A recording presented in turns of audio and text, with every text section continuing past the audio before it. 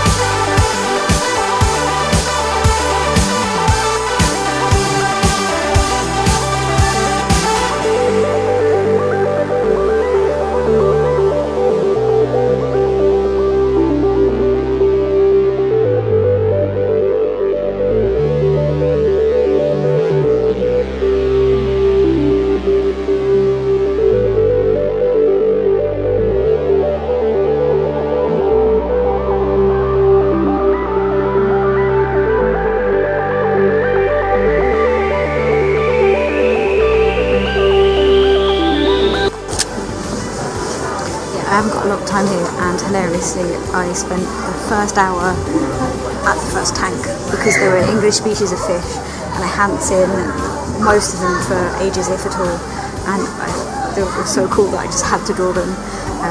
So who knows if we'll even get around this aquarium today. I might just stay in this room.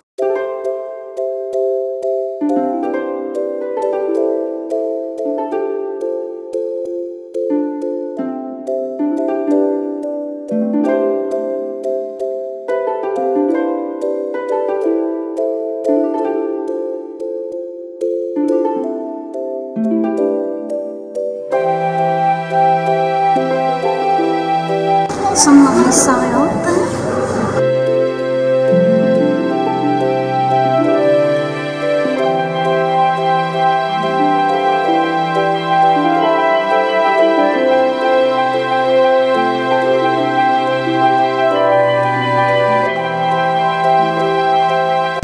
It's really nice to see seagrasses getting some publicity, rightly so.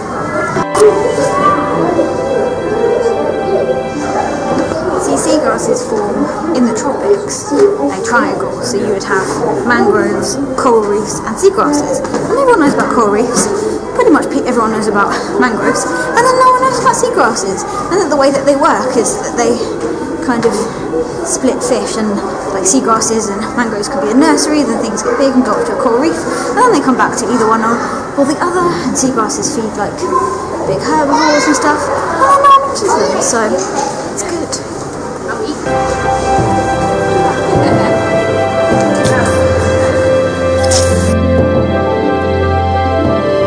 How unbelievably stunning is that tank? It's gorgeous. Wow.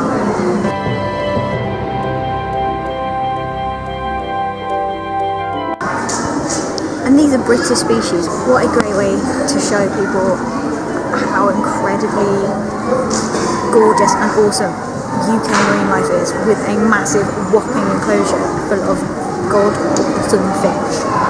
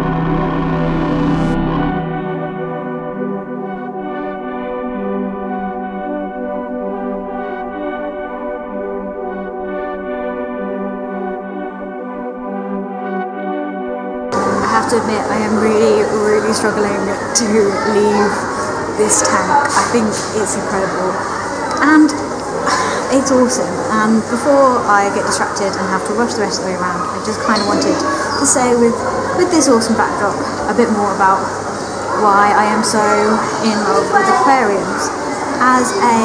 From a website point of view, it's great because I'm having ideas and it gives me access to video species to show you guys that I wouldn't necessarily have access to unless, you know, you're diving around the world. Very conscious when people are around me. But the other reason I love it is just you get to listen to these little kids that have never seen anything like this in their entire lives and think it's the best thing on the planet, which was totally me as a kid and it's probably still me as an adult. But it just gives access to people that would never see this and inspires kids so young to appreciate marine life and to think it's awesome and cool, which it is. And by proxy, I mean, it's part of the reason I've become a marine biologist is that I saw these awesome creatures. If you gave me a day free and asked me what I wanted to do as a kid, it was go to an aquarium. So I think they're just wonderful ways to inspire, and I mean, you can't beat the excitement of seeing a little kid see an amazing fish for the first time. It's so great to watch and so great to see that so many people really like and care about these species. And I think the more that you can promote a love and appreciation for the sea, the better we're going to be able to conserve it, because you'll be able to physically have an emotional attachment to the species that we are destroying, rather than just hearing about it on the news and being like, oh, I don't know what that is. If you can remember the really cool time that you saw that at an aquarium, then if that makes you consciously think about making more effort to conserve marine life, then that is a great idea. And even better if some of these little kids that are here today decide to become a marine biologist, because, well, I know I'm biased because I am one, but I just feel like the more we can get teaming up to try and preserve our oceans, then the better it's going to be. Science. We're working. Give me job, please.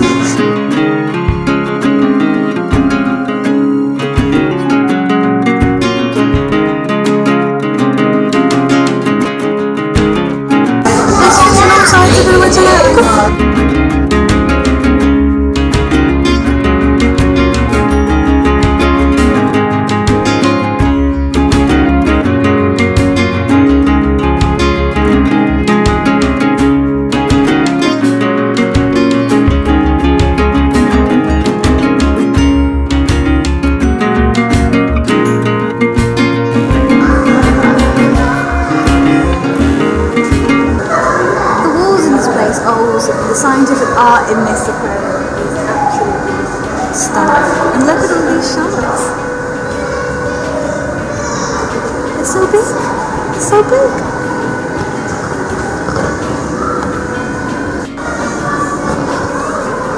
I just wanted to say that as I go around and draw, and I kind of try and tuck myself away, but sometimes it's not possible, and I'm videoing, which gives me a lot of strange looks. I've had quite a lot of parents apologise when little kids run in front of me, or if I'm videoing something and a little kid will get really excited and run in front of the fish.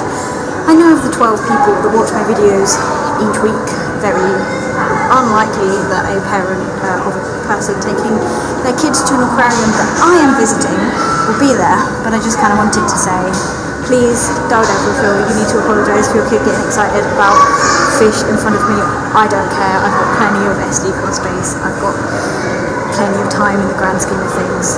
Like, I'm just really happy that these little kids get excited and just want to see the fish. So, you know, you don't have to apologise to me. I don't mind at all.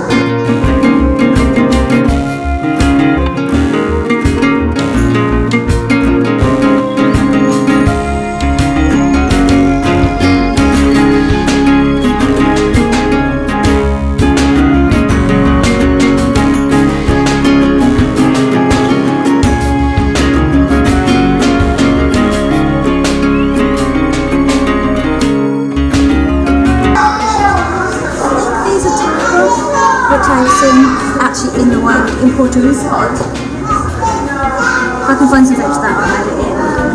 But they're big fish. They're quite chill. They're just like swimming around. I imagine they're not chill when they're feeding, but every time I've seen them, they've just been like chill about.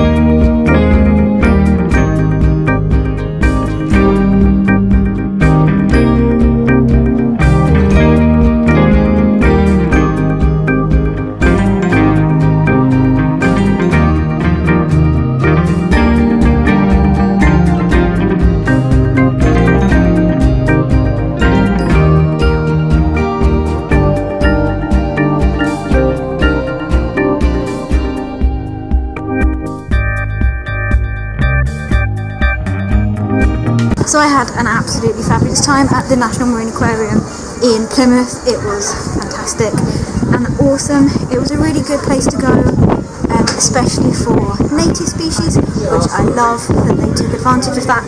And it's also a really fantastic place to go for large tanks, sharks and all things big. And they have some really cool little bits too. I obviously am leaving much happier than when I came in, and had a really good time.